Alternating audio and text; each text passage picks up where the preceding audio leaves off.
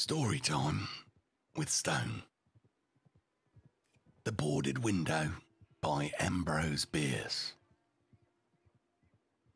In 1830, only a few miles away from what is now the great city of Cincinnati, lay an immense and almost unbroken fucking forest.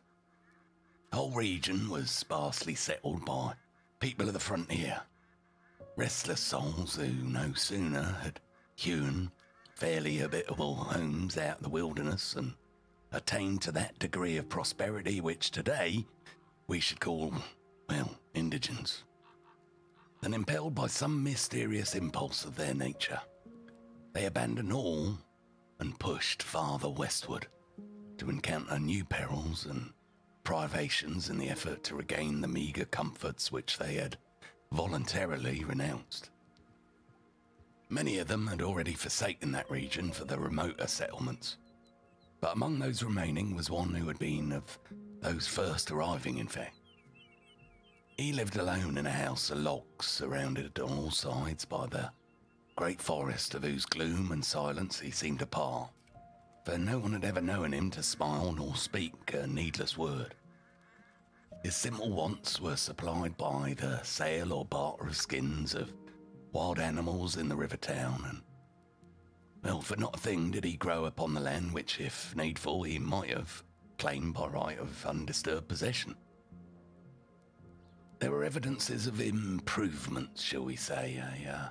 A few acres of ground immediately about the house had once been cleared of its trees, the decayed stumps of which were half concealed by the new growth that had been suffered to repair the ravage wrought by the axe.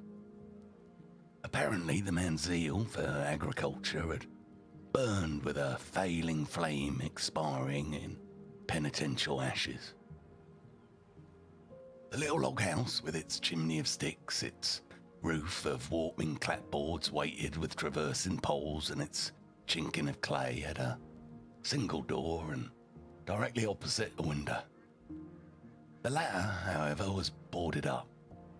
Nobody could remember a time when it was not, and none knew why it was so closed, certainly not because of the occupants' dislike of light and air, for on those rare occasions when a hunter had passed that lonely spot, the recluse had commonly been seen sunning himself on his doorstep if heaven had provided sunshine for his need.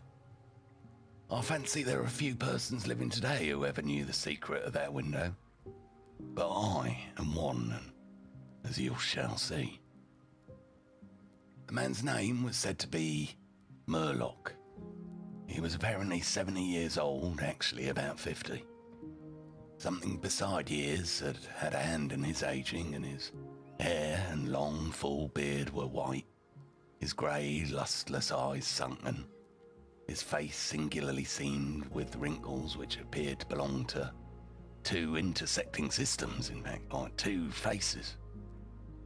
In figure, he was tall and spare, with a stoop at the shoulders, a burden bearer. I never saw him. These particulars I learned from our grandfather, from whom I also got the man's story when I was a little lad. He'd known him when he was living nearby in them early days. One day, Murlock was found in his cabin dead. It was not a time and a place for coroners and newspapers, and I suppose it was just agreed that he'd died from natural causes, or I should have been told and should remember otherwise. I know only that with what was probably a sense of the fitness of things, the body was buried near the cabin, and alongside the grave of his long-dead wife, who had preceded him by so many years. That local tradition had retained hardly a hint of her existence. And that closes the final chapter of this true story, except indeed the circumstance that many years afterwards, in company with an equally intrepid spirit, I penetrated to the place and ventured near enough to the ruined cabin to throw a stone against it, and ran away to avoid the ghost which every well-informed boy thereabouts knew haunted the spot. But there is an earlier chapter, and that supplied by my grandfather.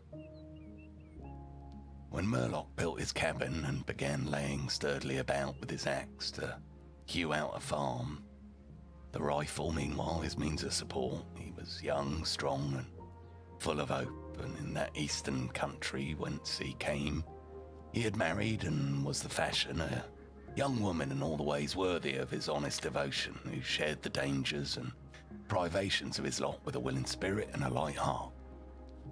There's no need or known record of her name, of her charms of mind and person. Tradition is silent, and the doubter is at liberty to entertain his doubt, but God forbid that I should share it. Of their affection and happiness there is abundant assurance in every added day of the man's widowed life, for what but the magnetism of a blessed memory could have claimed and chained that venturesome spirit to a lot like that? One day Murloc, returning from gunning in a distant part of the forest to find his wife prostrate with fever and delirious. There was no physician within miles, no neighbours, nor was she in a condition to be left, so to summon help was impossible. So he set about the task of nursing her back to health, but at the end of the third day she fell unconscious and passed away, apparently with never a gleam of returning reason. From what we know of a nature like his, we may venture to sketch in some of the details of the outline picture drawn by my grandfather. When convinced that she was dead, Murloc had a sense enough to remember that the dead must be prepared for burial, and in performance of this sacred duty, he blundered now and again, did certain things incorrectly, and others which he did correctly were done over and over. His occasional failures to accomplish some simple and ordinary act filled him with astonishment, like that of a drunken man who wonders at the suspension of familiar natural law. He was surprised, too, that he did not weep, and surprised and a little ashamed. Surely it's unkind not to weep for the dead. Tomorrow, he said aloud, I shall have to make the coffin and dig the grave, and then I'll miss her, when she's no longer in sight. But now she's dead, of course, but it's all right. It must be all right somehow. Things can't be as bad as they seem, right? He stood over the body in the fading light, adjusting the hair and putting the finishing touches to the simple toilet, doing all mechanically with soulless care, and still through his consciousness ran an undersense of conviction that all was right, that he should have her again as before, and everything explained. He had no experience in grief, his capacity had not been enlarged by use, his heart could not contain it all, nor his imagination rightly conceive of it. He did not know he was so hard struck that knowledge would come later and never go. Grief is an artist of powers as various as the instruments upon which he plays his dirges for the dead, evoking from some the sharpest, shrillest notes, and from others the low, grave chords that throb recurrent like the slow beating of a distant drum. Some natures it startles, some it stupefies. To one it comes like the stroke of an arrow, stinging all the sensibilities to a keener life. To another, the blow of a bludgeon, which in crushing benumbs. We may conceive that Murloc to have been that way affected, for, and here we are on surer ground of conjecture, no sooner had he finished his pious work than, sinking into a chair by the side of the table upon which the body lay, and noting how white the profile showed in the deepening gloom, he laid his arms upon the table's edge and dropped his face into them, tearless yet and unutterably weary. At that moment came in through the open window a long wailing sound, like the cry of a lost child in the far deeps of a darkening wood. But the man did not move. Again, and nearer than before, sounded that unearthly cry upon his failing senses. Perhaps it was a wild beast, perhaps it was a dream, but Murloc was asleep. Some hours later, as it afterward appeared, this unfaithful watcher awoke and lifted his head from his arms, intently listened. He knew not why.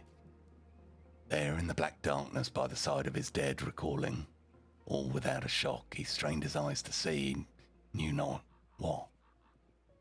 His senses were all alert, his breath was suspended, held. His blood had stilled its tides as if to assist the silence. Who, what had waked him, and where was it? Suddenly the table shook beneath his arms, and at the same moment he heard, or fancied that he heard, a light, soft step, another. Sounds as of bare feet upon the floor. Well, he was terrified beyond the power to cry out or move. Perforce he waited there in the darkness through seeming centuries of such dread as one may know, yet live to tell, perhaps. He tried vainly to speak the dead woman's name, vainly to stretch forth his hand across the table to learn if she was there. His throat was powerless, his arms and hands were like lead. And then occurred something most frightful.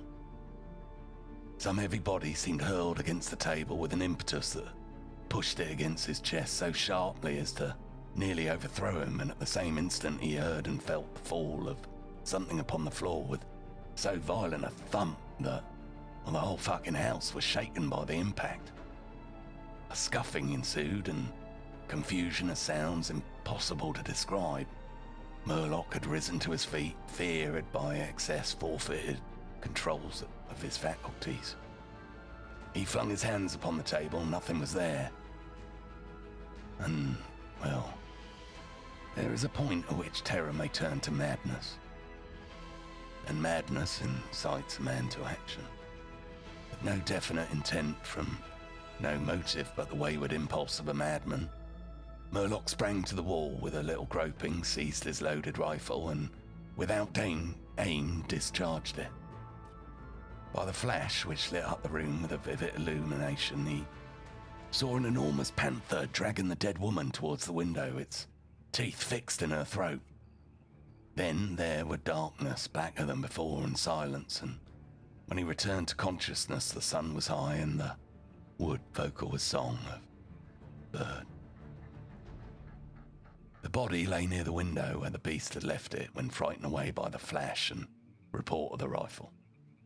Clothing was deranged, long hair in disorder, the limbs lay anyhow. From the throat, dreadfully lacerated, had issued a pool of blood not yet coagulated. The ribbon with which he had bound the wrists were broken, and the hands were tightly clenched. Between the teeth was a fragment of the animal's ear.